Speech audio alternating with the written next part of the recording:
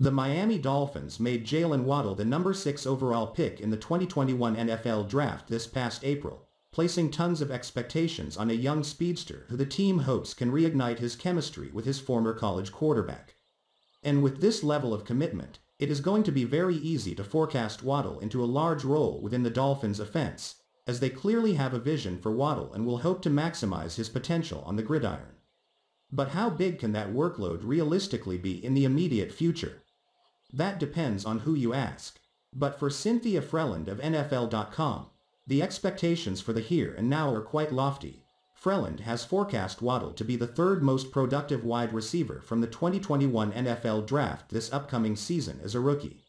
Not only will Waddle help Tua Tagovailoa when the second-year signal caller targets his former college teammate, but the speedy playmaker will also generally command a lot of attention, which will help the whole offense have more space to work with and inherently drive up the unit's potential to be extremely efficient. Last season, 29.4% of Miami's targets to wide receivers were thrown into tight windows, the highest rate in the NFL per Next Gen Stats.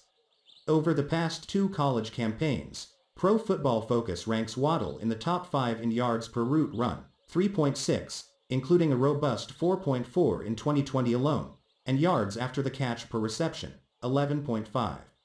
My model says his speed when open, i.e., when no defenders are closer than 3 yards, is the fastest in this draft class. And according to PFF, Waddle also had just 1 drop on 29 catchable passes during his injury-abbreviated 2020 campaign. Cynthia Freland, NFL Network. Waddle trails former college teammate Devonta Smith and former LSU receiver Jamar Chase on Freland's list, with Chase reuniting with his own college quarterback and Smith entering into an environment that will likely require more of him from a volume perspective than Waddle, given the presence of Will Fuller, Devontae Parker and Mike Gesicki in the passing game.